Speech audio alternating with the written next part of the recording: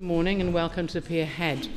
It's a building which was actually described by one of Cardiff's leading academics as beautiful but bonkers, and I think he's absolutely right. So I'm Rosemary Butler and I have the great pleasure and privilege of being the presiding officer here at the National Assembly for Wales.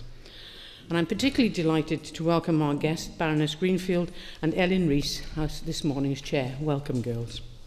So please feel free to speak in Welsh or English. Both are now official working languages here at the Assembly.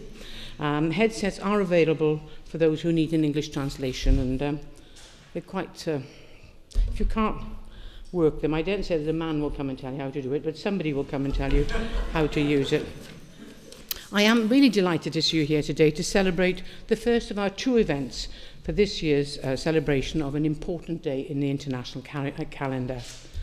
Now, as you know, 8th of March, which is tomorrow, is International Women's Day. And this date has been observed since the early 1900s, and thousands of events are held throughout the world to inspire women and celebrate their achievements. Many of you will know that I spent much of the last year encouraging more women into public life, hosting regional seminars across Wales and a national conference here at the Assembly. I was inspired by the talent we have here in Wales and encouraged by the actions which are now being brought forward.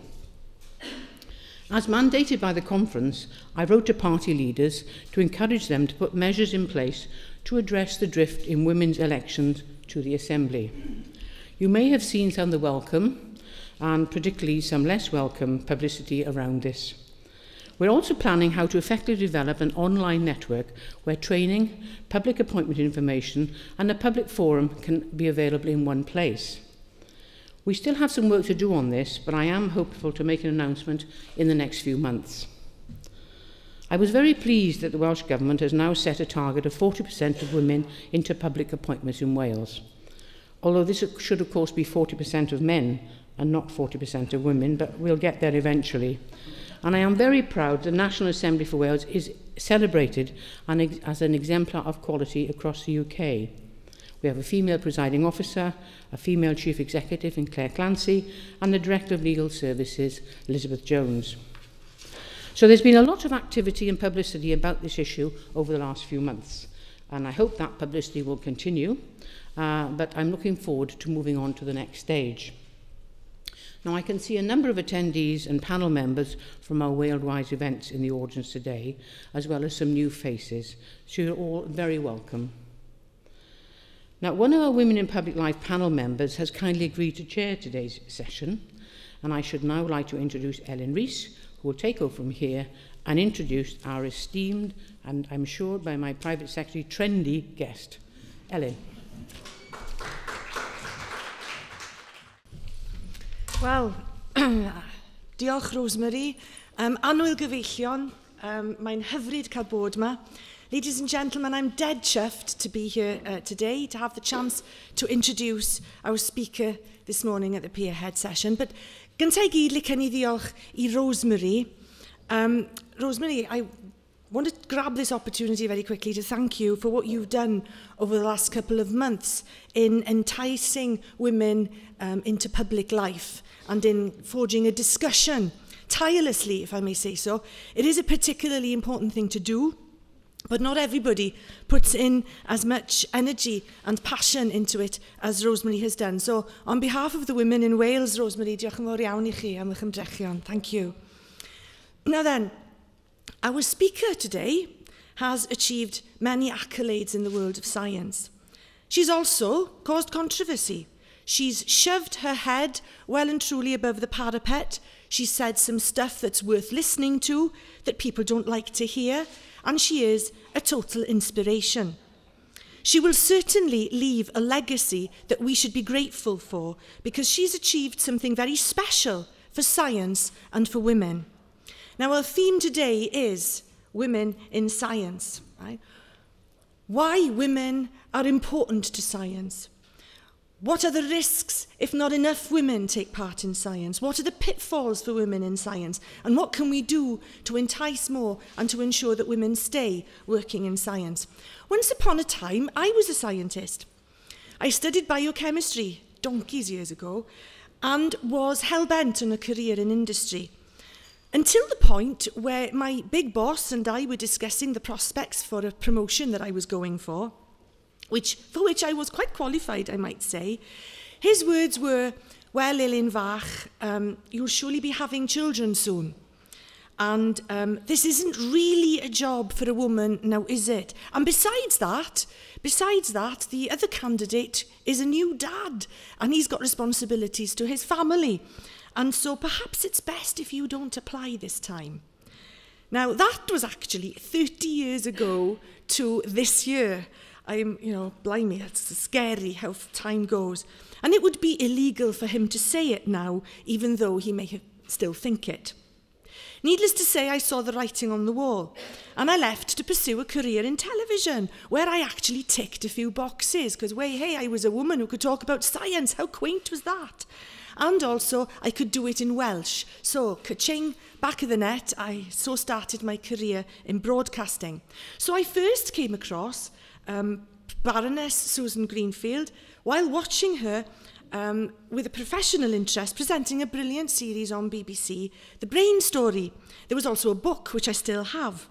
And I remember the series for several reasons. Here was a woman who was a real scientist at the top of her game, presenting a series about the brain with authority and clarity and authenticity, and hadn't given up at the first sign of sexual discrimination.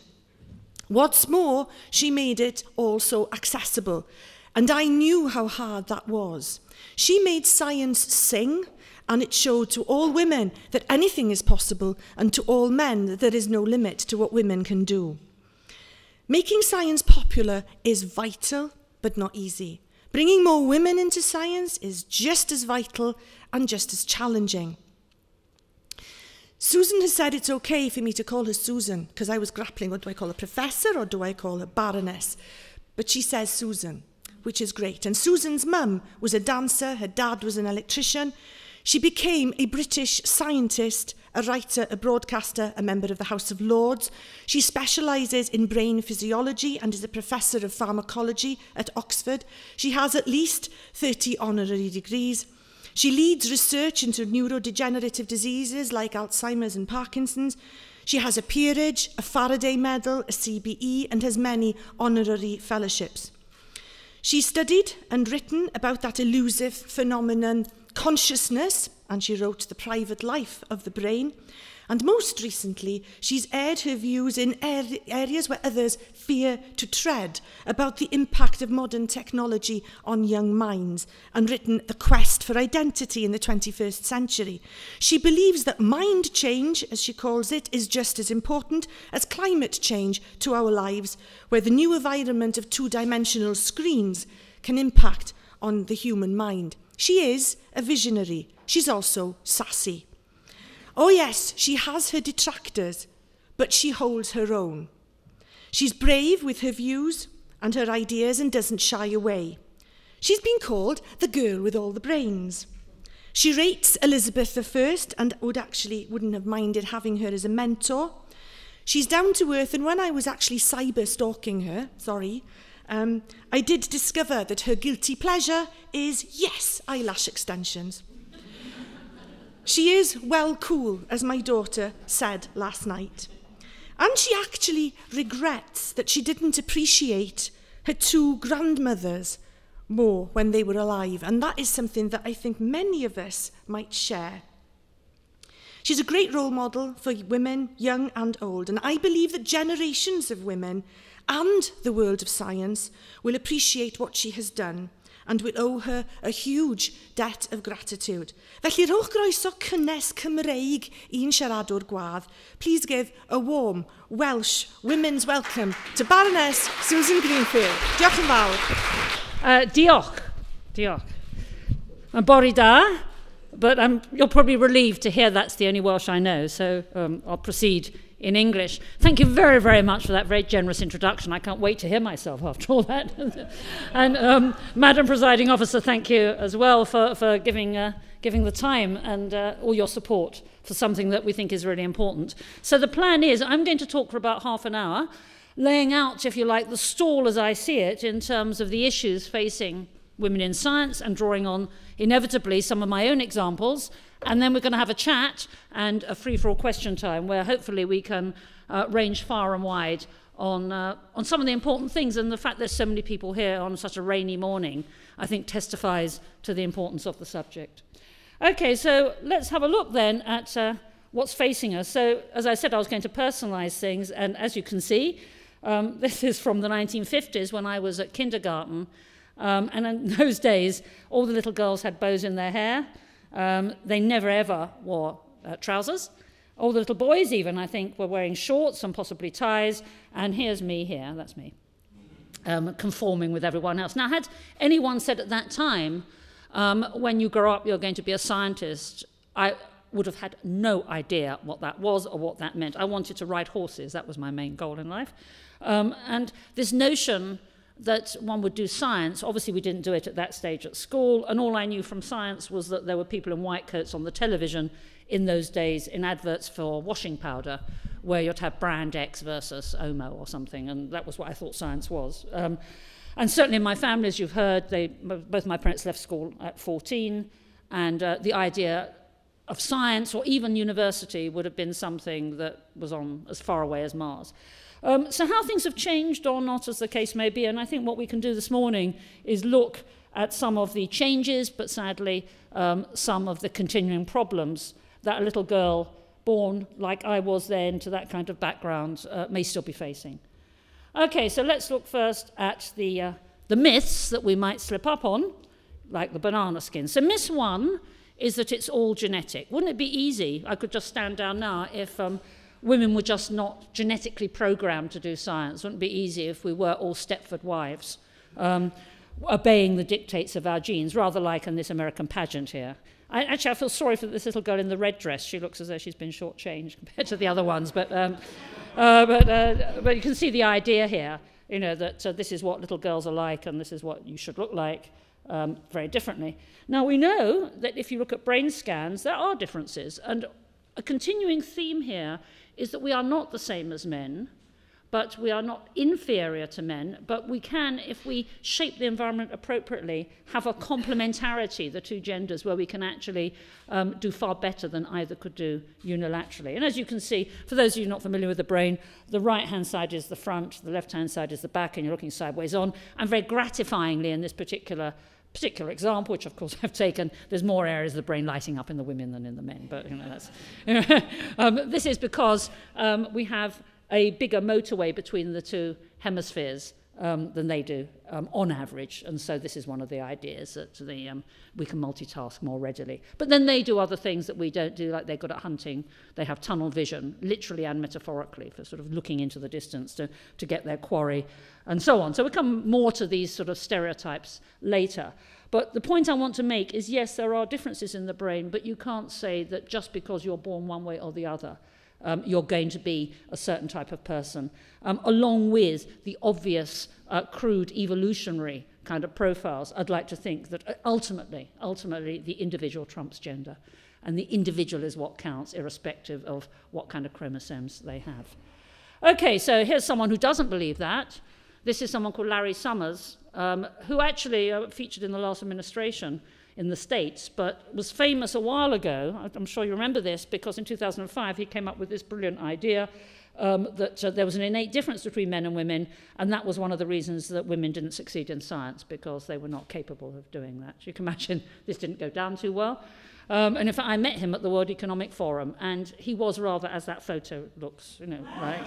Without getting too, I don't want to get too slanderous, but he was someone who did represent the worst sometimes of the male stereotype of the white, middle-aged man who has a certain feeling that he's right. Michael Faraday once said, "There's nothing quite as frightening as somebody who knows they're right." And you may know people like that yourself. But anyway, he was convinced that he wasn't going to be persuaded by anything. But I tried to explain, as I shall now, that really you can't have trapped inside DNA a sophisticated mental trait like being good or bad at science. It just doesn't make sense. If you think about how the brain's put together, and this is the only kind of neuroscience slide I'm going to show, and I do apologize because I know it's early in the morning. The way the brain's put together is you start with this wonderful inner state that no one else can share, that unless you've fallen asleep already, you're enjoying at the moment, one hopes. When that goes wrong, we can talk about complex syndromes such as schizophrenia or depression, and as some of you may know, that's composed of impairments in a whole range of different types of functions, such as memory or vision or language, which in turn can be divvied up further into subfunctions. So vision, for example, a seemingly simple thing, can actually be divided into colour, form and movement, all of which are shared among the brain regions, so that any one brain region will participate, they'll contribute to a function, and at the same time they'll participate in many different functions. So it's not a one-on-one. If you pull the brain regions apart, you get large-scale coalitions of brain cells that we call assemblies. And if you pull it apart further, you get isolated circuits of brain cells. And if you look down and zoom into the working unit of a circuit, you get the gap between one brain cell and another, called a synapse. And if you go further and look at how the gap between one brain cell and another works to enable communication between the brain cells, you have the release of a chemical that requires a lot of biochemical chicanery in order for it to work in terms of its manufacture, its release, its action, its removal, and all that clever biochemistry is finally determined. Those proteins that are necessary are finally determined by activation of the genes, which finally will indirectly cause their synthesis. So that's the fastest brain course in the country, I think. That's it. So that's it. I won't go any further. That's the fastest neuroscience course ever. But the point is, and where I put the genes in red, you cannot jump, I hope you'll appreciate, ignoring this nested hierarchy. You can't just jump from a gene to a sophisticated mental trait. And I hope that that very brief scamper through the neuroscience of the brain shows you how things are organized. Yes, of course, genes are important. If it goes wrong, as in the case, sadly, with a condition you may have heard of called Huntington's disease, used to be called Huntington's chorea. That's a single gene disorder. If something goes wrong, then indirectly there will be a problem. But even with that, we know the environment can make a difference. So if you like an analogy between what we've just looked at, between genes and final function, I love this Rube Goldberg machine, where we're going from left to right, and the rain falling is the equivalent of a gene being activated. And what we're looking at is a self-opening umbrella. As its name suggests, the umbrella will open automatically when it rains. You don't need your hands, but there is a high price to pay. You have this strapped on you. So let's just go through this, and you'll see it's crudely similar to the hierarchy we've just looked at in the brain. So rain falls on a prune. Okay, here we go. Rain falls on a prune, and the prune... Oh, sorry. Where are we?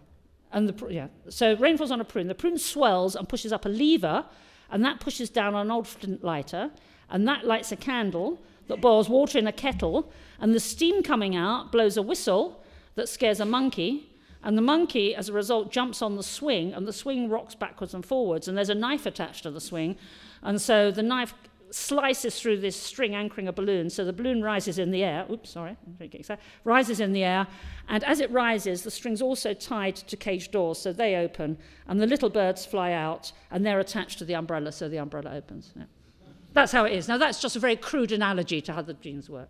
So a lot of things can happen. The monkey might not be scared, the knife might be rusty, the birds might like to be in their home cage. You know, there's not a direct link between the rain falling and the umbrella opening. And yet, you can see, or something else might scare the monkey. Yeah. So you can see that although genes are necessary, they're not sufficient for determining final function. And that's an issue when we're trying to think about how genes play a part. I want to say there are crude evolutionary tendencies between men and women, but what we're after, are we not, is that the individual trumps those things, or that we use those differences to complement each other. Okay, myth 2 is that the real leaders in society, and that would include the leaders in science, need to be white middle-aged men. This is Baroness Scotland, who was one of the first women of colour to be a judge, who is in the House of Lords, whom I know quite well. So here we are. Now, this is me with some colleagues, and as you can see, they are conforming to the stereotype. They're all very nice men, yeah, and so on, but they're white middle-aged men in suits and ties, and I'm afraid that this is the kind of image that especially young girls might perceive when they think of science. They think it's not for them because, on the whole, the scientists seem to be a very specific type of person from a specific ethnicity, specific age, and certainly all male.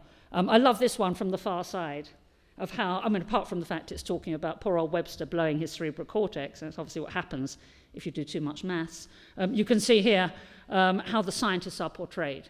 Where's the woman scientist there? And again, they're fat middle-aged men, yeah, always dubious sartorial outfits. Now, in return for that, and to show that it's not all doom and gloom, but these are just some green shoots that I think are starting to happen. This is a wonderful scheme developed by a friend of mine some 10 years ago now, called Pinky Lilani, and she's pioneered recognition for Asian women in all sectors, but including science. And here we have Cherie Blair at one of the awards ceremonies wearing a sari or some Eastern thing. But the whole idea is that one is promoting and celebrating achievements in sectors that are not traditionally where Asian women or women generally might be recognised. We can discuss whether this is a good or bad thing, whether one wants to highlight particular sectors in this way, and the fact it might be necessary. But in my own view, I think it is a force for good in terms of being role models, again, to schoolgirls. Okay, so myth 3 is female leaders should be viewed differently from men. As you've heard of my somewhat, I don't know, stormy relationship with the press. Imagine you're at Heathrow, as I happen to be, and my office said, you better look in the Daily Mail, and I opened it and saw that. That's me, by the way, when I got divorced 10 years ago. And I just wondered, would a man have that kind of coverage? Luckily, it was a miniskirt, but they'd cropped it. That's something, at least, I suppose. But it was going on about things that were not related to science whatsoever. And somehow, if you are a woman scientist, the relationship with the press is a rather strange one. They'll usually say female scientist. There we are, first female boss. You know, you wouldn't say female novelist. You wouldn't say female advertising executive. You wouldn't say even female doctor. Or, you know, but you do say female scientist, like it's a dog riding a bicycle or something. You know, so it's so odd that that in itself is noteworthy. And moreover, they use words like glamour. They comment on your clothes as though you were a weather girl, and we know that they have problems as well. So I think that's something, again, that needs to be discussed. And this myth that a woman scientist is different from a man scientist prevails. Now, this was from some while ago, and it made headline news, and this is the Swedish Medical Research Council. Sweden has a very good record for equality, and yet, even there, they were showing that there was sexism in the peer review for grants. I'm going to show you a graph in a second that really was quite alarming. It was published in Nature. It's completely robust in what it shows, where they looked at an objective score of people's competence, men and women, in science by looking at the impact value of the journals they were publishing in compared to how they were perceived. And this is what they found. So here you can see that an excellent woman here who's scoring very high is perceived to be about as good as a low average man. Amazing. And this isn't just gossip, it's not anecdote, this is something published in Nature. You might say, well, that was in 1997, and surely things have moved on. That's 16 years ago. Obviously, it's all different now, and such things are no longer the case. I would answer back and say, well, prove that to me. And then I would also say, look at this. This was published last year in PNAS, where they were looking at the attitudes of both men and women in a faculty to recruitment, where they changed the names of the applicants and nothing else from male to female and so on. And as you can see, it shows a gender bias, where, and this is last year, clearly for competence, hireability and mentoring, the woman scores low in subjective evaluations, even though the name's out. And this is the most galling one. Look at that, salary. And the scientists among you will realise that's highly significant in terms of the error bars. Now, this is last year. So although that Nature paper was published 13 years ago, it's still 16 years ago. You can still, there are still issues here that we need to confront. And this is hard data. This is not just people saying they had a bad time anecdotally. These are actually happening.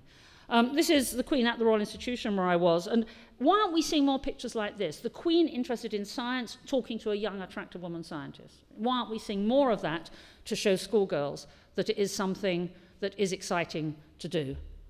And also, another issue I think that people are unaware of, and this is something we could do very easily, is actually let the next generation know that you don't have to be working with necessarily these white-coated, very specific stereotype men. As well as doing research in university or industry, you could start your own company. And if you have a science and technology base, this is what I would have said to the Elaine of long ago when you were struggling with that prejudice. Why not start your own company if you've got some science ideas? Why not go into teaching? And heavens, we do need, especially in the physical sciences, inspirational women teaching science to girls.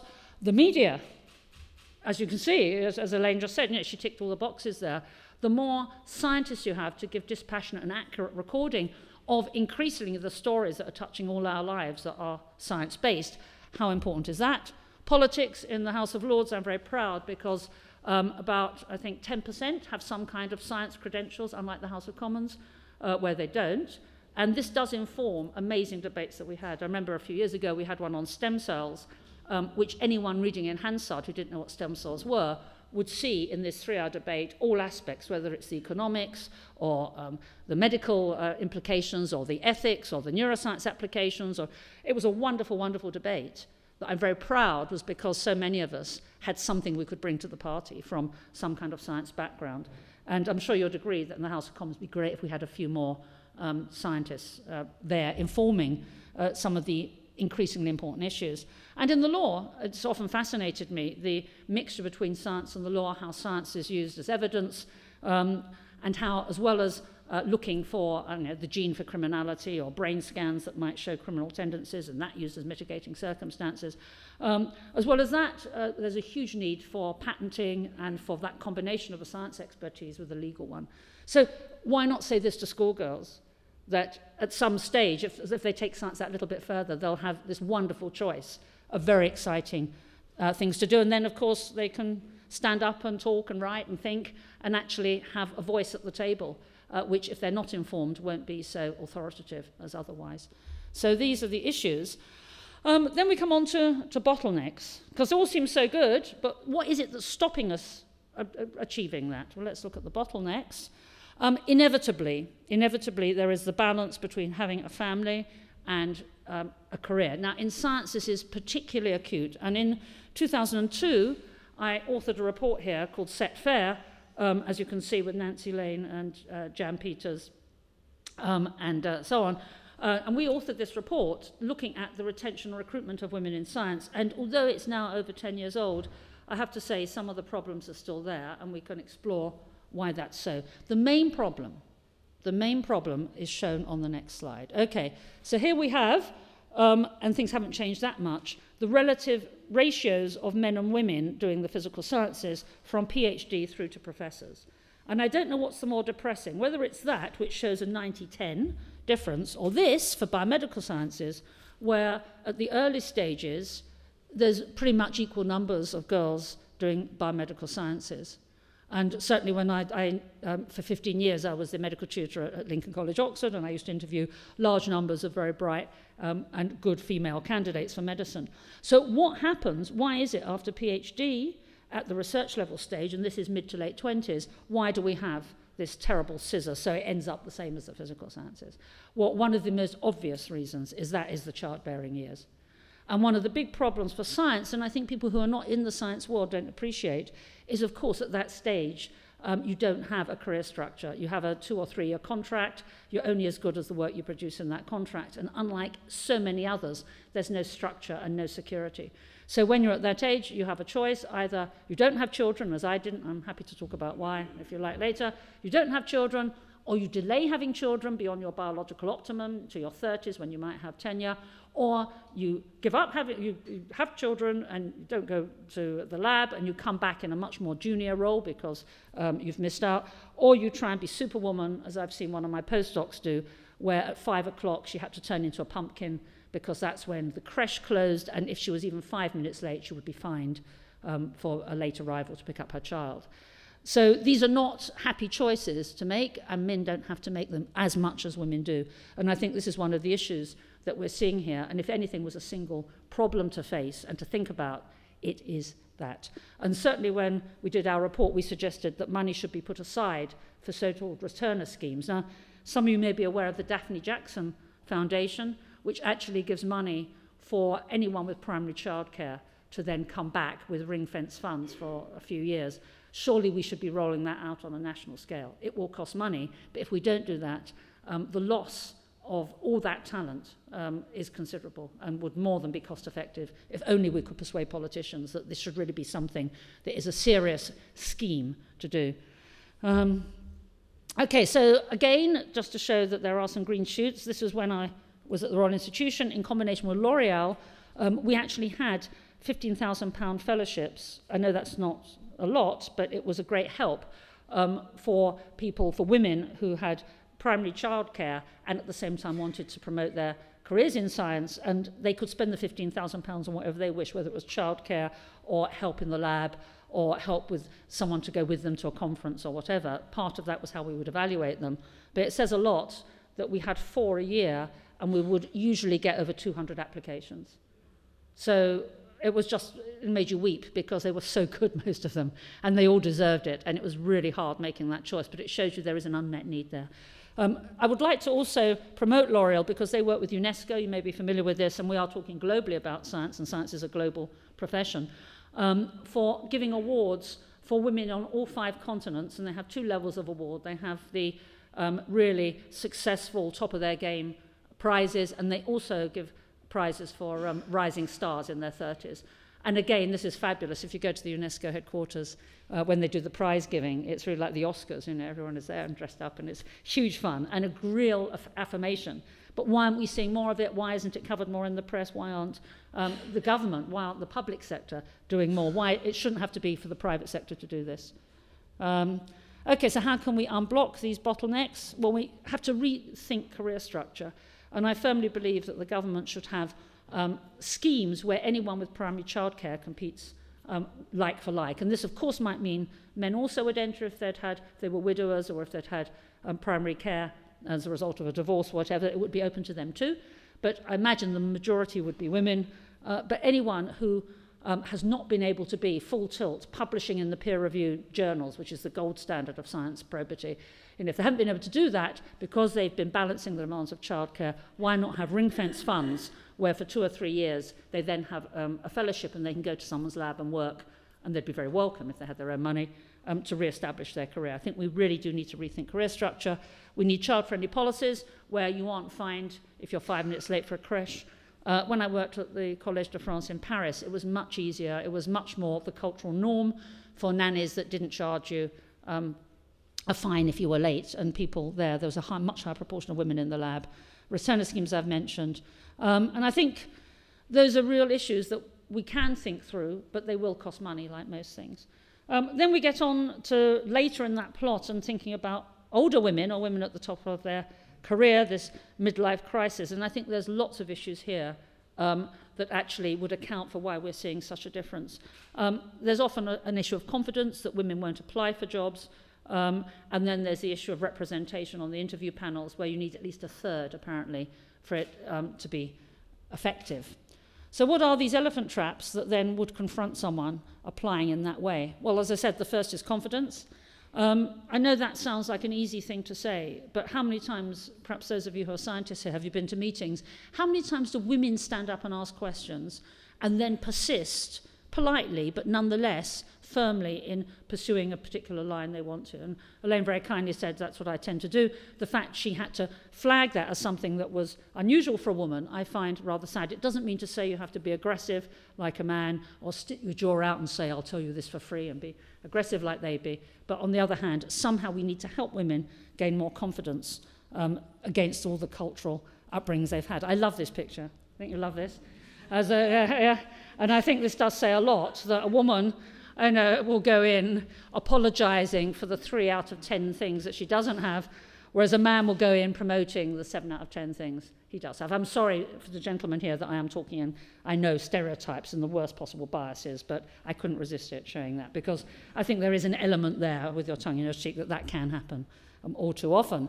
Men have different agendas, as I've said, and I think one has to recognise that sometimes in a crude evolutionary sweep, but not let that obscure the individual there.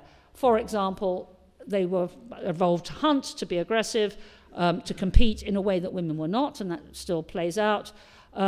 We need to recognise and understand how to develop a complementarity between our old evolutionary roles, finding the right compromise, as opposed to this. You know, shame, her enthusiasm and qualification was excellent. She was let down by her attitude towards important bits of paper. They might have different views to us on things. I think, I'm not saying that women are victims, because I think we can help ourselves more. And one of the things that women do is we talk a lot more than men. I think a woman uses 3 times as many words per day than a man does. Now, this has both good and bad things. Because we use words and conversation as a bonding to establish relationships in a way perhaps that they don't, it means that not only do we use conversation differently, but we are in danger of conflating personal with professional. These are just some of the differences. This is just a standard thing that you can find on the web. But the point is, and I won't go through it in detail, but the point is that it's recognized that language can be used in many ways for many different purposes. And sometimes that can confuse things. So, for example, if I'm disciplining a female in my group, I always feel I have to start by saying, look, I like you a lot, and what I'm going to say now is because, I really care about how your career's going, and, it might be that we need to talk about how hard you've been working recently. And you have to do it like that, by prefacing how much you like them, you're trying to help them. Whereas a man, all you have to say is, look, you're not working hard enough. And they just take it on the chin, that's fine, because they can compartmentalize. Whereas a woman, the whole point about women being good at relationships, good at trying to empathize with each other, the downside of that is that they can often get overly emotional in a professional relationship, in that sort of situation. So in which case, what would be the options? Well, you can get angry, in which case you'll then be called neurotic. How many times has a man ever been called neurotic? Or you can suppress your feelings, in which case you'll have insomnia and ulcers, and it will corrode you from inside. Or you can find a mentor, and that's what I would suggest. As soon as you can laugh at something, it no longer does you any harm. You remember the film by Charlie Chaplin, The Great Dictator, which parodied Hitler during the war. And as soon as you can laugh at it, then somehow the person doesn't frighten you anymore. And I'm not just saying that you should laugh at men to their face, although that is an option if you're feeling brave. But incidentally, that does work. But it doesn't win you any friends. But nonetheless, it is a way of combating things. But to go off with a woman, have a cup of coffee or a glass of wine, if you like, and it doesn't even have to be a woman. It can be just someone who believes in you. And you can just talk it through and laugh at it, and it puts it all into context. It doesn't redress the justice, of course not. It doesn't make it easy, of course not, but at least you can cope with it and you can handle it in a way that you might not otherwise. So the final trap then is to ignore the importance of finding the right mentor. I love this definition of a mentor as someone who believes in you more than you believe in yourself. And I think we all need mentors. And again, something we can do is to try and ensure that women help other women in science rather than pulling away the ladder. And all too often that can happen, I'm afraid. But it can something. Here, my two mentors, Jane Mellenby is my tutor in my Oxford College St Hilda's, and she's got a lot to answer for. When I was thrashing around after my first degree, she said, I think it'd be a laugh if you were a scientist. She said, laugh, that's what she actually said. Go and see Professor Peyton. And so it was this mild sort of insouciant attitude that she had, this no-nonsense attitude that was hugely supportive, and I'm very, very fond of her. The other is my dearest friend John Stein, who I've known for 40 years, who's brother of the much more famous Rick Stein, if you recognise the resemblance. But he's the medical tutor at Magdalen College, and I worked with him for a long time, and whenever I get a good result or a bad result, he's the first person I email or phone, who's always interested. So the reason I'm showing you him is because I'd like to show that it wouldn't have to be a woman that has done that, that men can make excellent mentors as well. This is Cara, who is the daughter, she was 4 at the time of this photo, the daughter, when I worked in Australia, of my project manager, Linda. Why am I showing you Cara? Well, at one stage, we had this big reception in Australia where everyone was dressed up, and I was wearing a kind of sparkly scarf or something like that, or her mother was. Anyway, Cara was there, and she heard all these people talking, and the next day, she's a very bright little girl, she got her mother's sparkly scarf and put it round. She said, when I grow up, I'm going to be a girl scientist. And I love this idea of a girl scientist, but what I don't like is the idea that you define a girl scientist by someone who wears a sparkly scarf. So more of a role model are these three. Rosalind Franklin, who of course everyone's heard of and knows about, Dorothy Hodgkin. It's a shame there's also a few, and my ultimate heroine is Rita Levi-Montalcini here, who perhaps is not as well known as the other two, but the reason she's a great role model is that she was a qualified doctor during Mussolini's regime. She was Jewish, so therefore she was banned from practicing medicine. So she set up a laboratory in her own house, and the work she did for that actually laid the foundations for her to win in the 70s the Nobel Prize. She also lived to be 100 and something and was in the Senate in their upper house. So she only died earlier this year in January. So a huge role model, fighting prejudices of being Jewish and prejudices of being a woman, and nonetheless, instead of whinging about it or just giving up, actually doing against all the odds, setting up a lab in her home. So it shouldn't have to be like this, but I think stories like that are the kinds of stories we need to get out there for women. It's not easy, and as someone once said, for every complex situation, there's always a simple answer, and it's always wrong. So what we need to do is we need to unpack, the issues of recruiting schoolgirls. We need to unpack the issues of what you do about childcare, the issues of confidence, the issues of developing role models with the media and how to handle that. There's lots of separate questions, and I'm sorry I've just galloped through it there. But the fact Elaine's on her feet means that we're obviously tight for time, so I'll shut up now and hand over to you and Elaine, and we can perhaps talk through some of these things less formally. Thank you very much.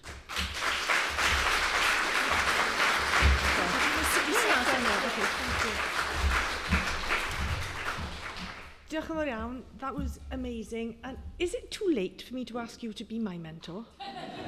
I'm serious. There were some things in that talk which really hit home, and one of the points that I wanted to raise, because I guess it's an elephant in the room, is the issue of children. I did actually start a company 10 years on from what happened to me, and I've been doing it for 20 years, and I employ 70% of my workforce as women. But I will have to say that there are huge difficulties for business, for SMEs in particular, who wish to employ women in terms of enabling them to come back to work, not just for their finances, but for the business finances also. And I think we really need to pay attention to what you said, and I hope the Welsh Assembly is also listening, that businesses need that financial support to get the flexibility. Can I ask you then, please, for the first question, so that people get to understand why did you not have children? Okay, I have a brother who's 13 years younger than me, and he says, whenever you talk about me in the press, the only thing you ever say about me is I put you off having babies. Yeah? And that was one of the reasons, because I learned very early on at the age of 13 that the non-glamorous side of babies, and in those days you had these white toweling nappies and something called Milton, which you soaked these nasty soiled nappies in these buckets, and that.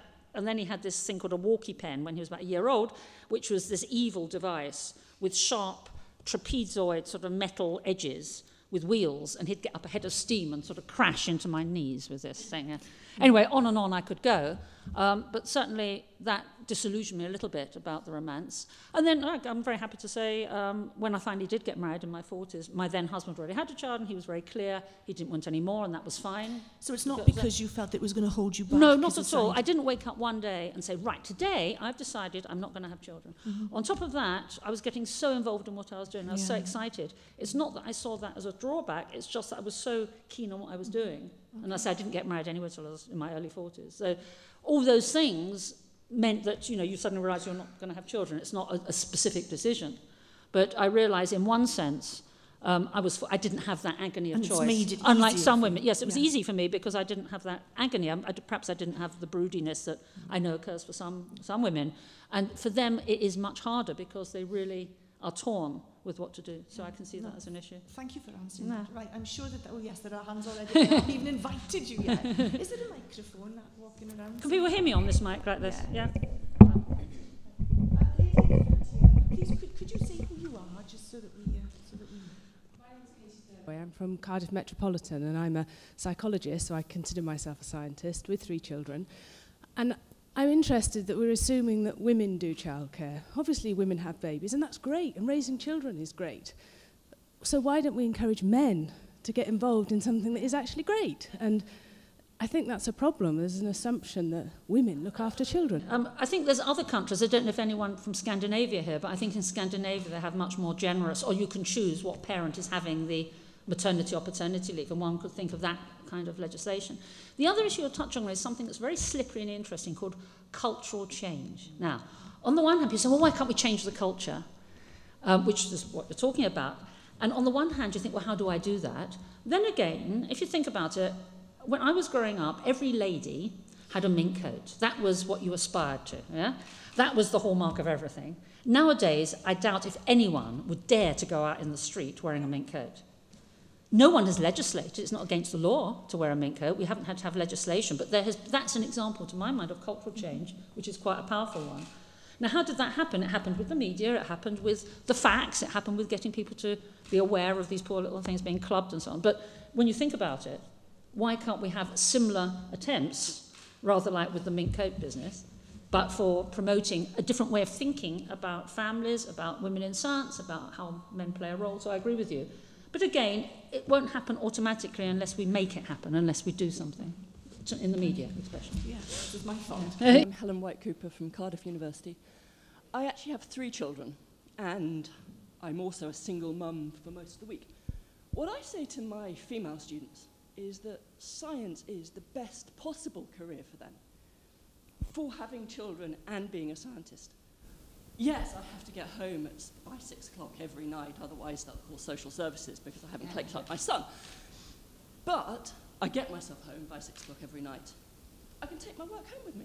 I can set my own agenda and do what I want, when I want. And I can't think of another job I could do that in. So I think perhaps we should change our tune and say, this is the job that we should do, not, oh, you've got to manage the children. Yeah, I think there's 2 issues you've touched on there. And I often say this to non-scientists. I say, look, science isn't just a job.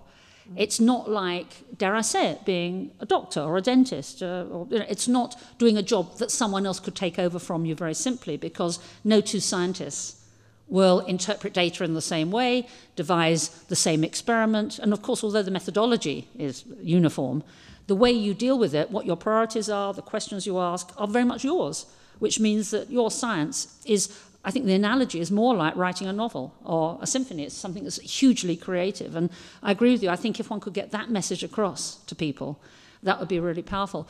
That said, although as you're more senior, you can write papers at home and do literature searches, at the end of the day, at a junior level, you can't delegate the bench work.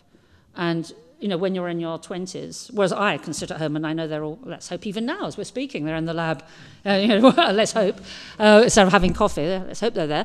But when you're more junior, you have to do your own experiments, you have to make up your own solutions. And if you're not there to do that, then your competitors will be doing it and moving on. So I think that on the one hand, I really endorse what you say. The more we could get across this notion that doing science is really creative in a way that doing a professional job is not, and that's so exciting. But we do need to think of ways in which we can help people who've got demands on their time to nonetheless have the ability to get into the lab somehow and be paid for that. Yeah. Yeah. Thank you. The lady next to you, excuse me, I've still got the microphone, there we go. Am I okay? I'm Melissa Warren. I'm a textile artist and designer representing the Makers Guild in Wales over the road and Craft in the Bay. And I just wanted to say that within the arts and applied arts community, I think we do this much more naturally as husbands and wives and partners, that we actually do share the upbringing of the child. So it comes more naturally. A way around this, I think it would be a fantastic scenario. So now we're all in agreement. How do we get the cultural shift? Okay, here's a suggestion to you. Right?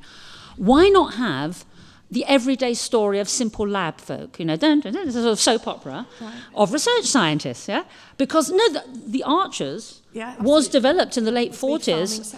No, it was to make to talk about agriculture, so I understand it, after the Second World War, and to enhance farming practices and best practice in agriculture when the country needed it. Yeah? So it was a very cynical divide, you know, to get... We all know we love stories, we learn from stories, we identify with stories.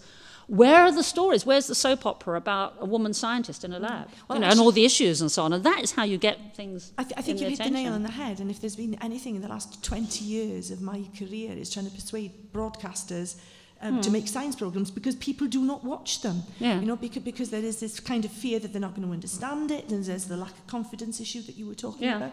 So, and you were one of the first people to popularise science. Yeah, I think there's 2 ways of popularising science. There's the way that I did it, and dare I say Brown's Cox does it, which is you tell someone something exciting in easy to understand terms about something, or you have an idea. Yeah, like yes, and so you can have an idea that happens to draw on science or need science. Okay, should we do that then? I think we should do that. Okay. But I think also the soap opera idea, I mean, I know it sounds trivial, but it's not, because that is how you get to people. as everyone knows about propaganda, by telling stories, you know. And I think the more stories you can tell, like this lady said, about, you know, you could have two women, an arts one and a science one, the arts one with the nice husband doing the things, and the other trying to get the husband to stay at home with the kids, you know. I can see it now, the script I'm forwarding. Gosh, Yeah, okay, if you pass it over then Rosie, and then there's a lady at the back afterwards. Okay. You'd be delighted to know that Alice Archer is a scientific engineer, and there's a big storyline. Yeah, Rosie. Yeah. One is not enough. Rosie Plummer, Director of the National Botanic Garden. Yes, I am a real scientist turned kind of gone to the dark side of management. Athena Swan has been a massively motivating force. In fact, the Royal Society was behind it. Was a huge change, and in Wales we've done a range of things with Athena and Women in Universities mentoring schemes, for example. So promoting mentoring across, as has Janet Gamer for public life appointments. There are sort of motivations in terms of science and the research councils, for example, that have been very effective, like the putting in the public communication of science motivation. What can we do? What's the next stage that we can do to encourage the funding bodies to say, and what are you doing to enable female scientists or to raise that? You know, what's the one thing you would suggest that we could try to get them to do that might help? Yeah, okay. The first thing is the most obvious thing is money, of course. You know, you can do very little with money. You can do so much more if you have budget. So after my report, when I suggested about the returner scheme, they set up at Sheffield Hallam University a Centre for Women in Science, but the money they allocated for a returner scheme was like £1 million, or £1 or £2 million. Now, just very crudely, a salary with overheads is about £50,000. Consumables you need about, so say you need between £50,000 and £100,000 per year per woman. You can see that for 2 or 3 years, your £1 million isn't going to go very far in terms of the fellowships. It has to be rolling money and so on. So we really do need a much more serious approach to the government, or a way of promoting this with the government, you know, to actually to do that. Now, the other issue, which is a slightly darker side, is the attitude of other scientists, in that we can set up as many schemes as you like, but going back to the cultural issue, the cultural shifts, there is within the science community, and I can speak as a victim of this directly, a certain snobbery and prejudice and fear of my colleagues that you're going to be dumbing down. Now let's just analyse that, because if you are a scientist, you've worked all your life on a very specific problem or a specific technique, you know more about it than probably anyone else in the country or even arguably the world, or there's just a handful. This is how you define yourself. This is your identity. This is what you talk about. This is what you know about really, really well. Then someone comes along who describes it in 5 minutes or dismisses it in 5 minutes. How are you going to feel about that person? Mm. Yeah, and you think you have to think this through, yeah, because one has to be a little bit more sympathetic. And we need to square that circle, that you don't want to rob people of their pride, their identity, their speciality by saying, oh, it's all easy, we can explain it all, and it's all easy to do. You have to be sensitive to that and think of how one can, I say, get around that. But I think that counts for partly why many scientists, mainstream scientists, will regard with suspicion people that seem to court the media. And I think, that, I say, it's not an easy answer, but it is a problem, because if that is the driver within the universities, within research communities, that if you do that, if you put your head above the parapet, then people are going to start regarding you with suspicion. Clearly, we're not going to have many people doing it. Yeah. Okay. There's a microphone. There's a lady at the back who's been trying hard. And what? Hang on a sec. Could I have the lady at the back, because she's been trying very hard. But while you're walking, can I just ask then? You have kind of courted controversy, right? Well, you've created it. So, do you think that has made it more easier for you to gain prominence in your career, whereas a man can achieve prominence and be invisible almost? Well, it depends how you define prominence. If it's on the number of peer-reviewed papers I have, then I would like to think the controversy that I caught in public life is neither here nor there, because a referee has to give reasons they're rejecting your paper or not, and you have to reply. So, you know, and I've done no more, no less than the average scientist for my age, you know, so I don't think in particular. But certainly, you don't court controversy, but I think at the end of the day, you have to stand up and say what you believe in, you know, and I think that counts for every sector. that sometimes you have to look yourself in the mirror and say, well, look, am I going to just go with the flow? Or if I see some injustice or something that I find important, am I going to stand up? And yes, I do. You know, I do that unashamedly, and I don't mind. But have you been treated differently because, well, you're a woman? Yeah, I don't. If you'd been a man doing it? I think so, because on the one hand, let's take, without getting into the great details, my concerns about the cyber culture on the brain. Yeah. Now, obviously, people can confront me with genuine scientific reasons, and I will listen to those, and if I'm wrong, I'll put my hand up and admit that, and I will come back with evidence that they, and so on. And that's what science is. Any scientist in the room, any scientist will know that there will always be people that will disagree with you, and always that you have, you know, discussions. That's what science is. That's how it progresses, and that's what you have to do. The difference is, and perhaps because I'm a woman, is that often it gets conflated with personal issues. Mm-hmm. And that's what I don't like, when people are rude, yeah, or discourteous or wrong. Like even one of my own female colleagues in my own university at one stage went on a blog without even telling me first, saying that I said that autism was linked to screen culture, which I hadn't actually said that, but then launching into career advice for me, you know, and so, yeah, and I thought, you know, I shouldn't be doing this in the media and so on. And I thought, well, who asked her? Yeah, so whilst criticism in science is justified, valid, you take it on the chin and you admit if you're wrong, and at the end of the day, the data decides. What I don't like, and this I think is harder for women, and certainly has been for me, is when people get personal, or they feel threatened by you, so they're overly hostile, because we were discussing earlier, people are often hostile when they feel threatened. If I said the earth was flat, people would feel rather sorry for me. I don't think anyone would get angry. But when they feel undermined or threatened or insecure, that's when the defences come up. So I think that there is an element of that, yeah. Thank you. Sorry, the lady at the back. I can relate to many of the challenges that you've been talking about women in professions today. But I see, as a mother of a 16-year-old daughter at the moment, making choices into what subject she should choose, which predetermines the avenue of her further career. And even though she has the ability in sciences and has an interest, her perception of science is, I don't want to be a doctor. So this perception, and how do we encourage people to go into medicine, or not into medicine, but into science? Because in schools, I find there is no objectivity, there's no insight to be able to encourage children to look wider at why should I persist in chemistry? Why should I persist in the pure sciences, instead of encouraging them to go off into doing other areas, particularly girls? Oh, you're really good at English, you're really good at history, instead of encouraging that science. But I think most of it, even at open days, looking at what is their opportunities. The career insight is very, very narrow. Okay. And I think until we need to encourage, what do you recommend then would happen in schools? Because clearly there needs a change at that inset when they're making these decisions. That's a good question. It's one that I can answer from personal experience, actually, because it's something that I am aware of. Now, as well as showing the different career potentials. I myself hated science at school. I didn't do science at school. So I can speak from experience. I identify with your daughter, yes, completely. I did Latin and Greek and ancient history and maths for A-level. So I think I was the only tutor in medicine at Oxford with no chemistry O-level, probably. Yeah. So I fully identify with the mentality of schoolgirls. Now, why didn't I like science? I can't speak for your daughters, because no one told me in chemistry, when we were dabbling with it at 11, why distilling water was interesting. That's what we had to do, distill water. And I remember we traced the circuitry, and I didn't even know what distilled water was used for. You know, no one bothered explaining why you'd want to do this, you know. And then in biology, the amoeba, particularly unexciting life story, you know.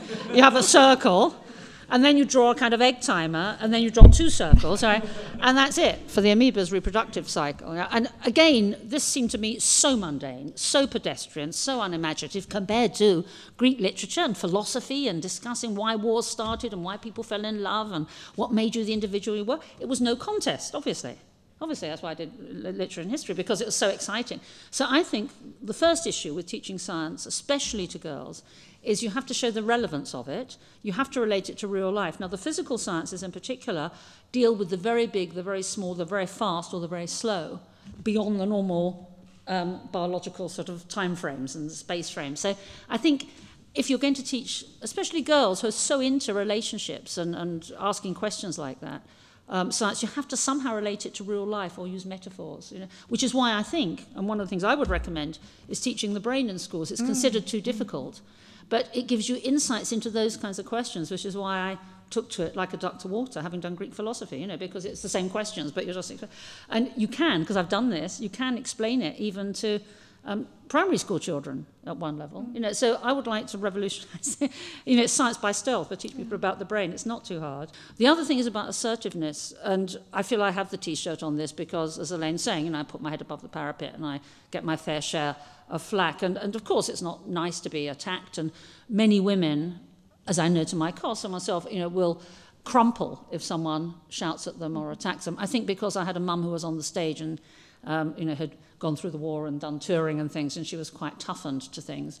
Her advice was always to laugh at people if they attack you, because then that disarms them. There's nothing worse. Someone thinks they're being aggressive and you just laugh at them. You're disarming them. So that, incidentally, is a thing. But in terms of there's no being assertive and being rude, and I would never be rude to people, and never lose your temper. If you lose your temper, you're out of control. You're not impressing people. It shows you're out of control. And if someone else loses their temper, then you know that that's actually a victory for you if they do that. Would you like to say one final word in conclusion for your visit here to Wales? Well, I think the fact that so many people are here on this rainy weekday morning testifies to the importance of how we view the subject. It's not an easy subject. I think it goes from the issues of schoolgirls and recruiting schoolgirls to the issues of dealing with childcare and families to the issues of giving women the confidence to apply for the top jobs and to have equal representation in the evaluation of them when they're applying, just to name 3 things. I think that certainly the media could play an important part, actually, in promoting, getting into people's awareness, because that's how you create change, like with the mink coats.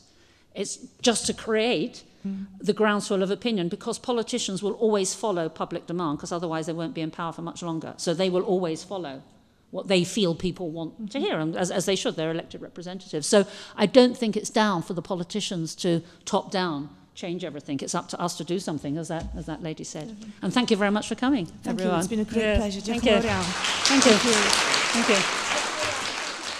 Cynulliad Cenedlaethol Cymru yw'r corff sy'n cael ei ethol yn ddemocrataidd i gynrychioli buddiannau Cymru a'i phobl, i ddeddfu ar gyfer Cymru ac i ddwyn Llywodraeth Cymru i gyfrif.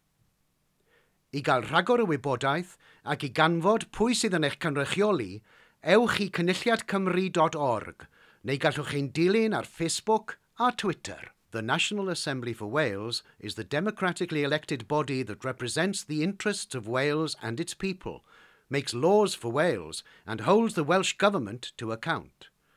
For more information and to find out who represents you, go to assemblywales.org or follow us on Facebook and Twitter.